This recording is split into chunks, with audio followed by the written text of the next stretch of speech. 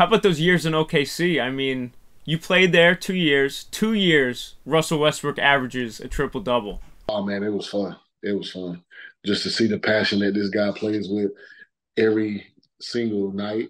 It's just amazing. And I just hate that, these last few years he's been getting, a raw end of the stick, and it's not fair because when he was in OKC, everybody loved him. Now all of a sudden he gets put in a situation where he got to go play for a different team, put in different roles and put in different situations, and it's like he's not playing that well. But if you look at his numbers, like this guy numbers is still amazing. What are y'all talking about?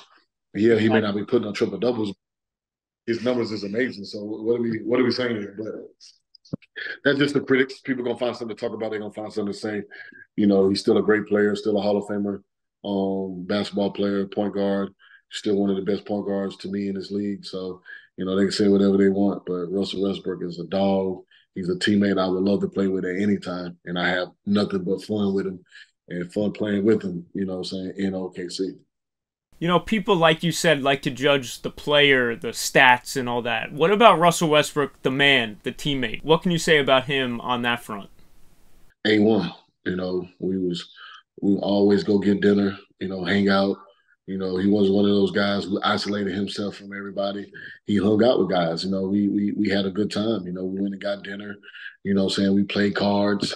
Saying we did stuff together, man. And then, I think just people just assume stuff and don't really know who the person really is. Because if you ask anybody and they'll tell you, Russell's a great dude. The way he plays with attitude and all of that is nothing who he is off the court. It's the funny thing.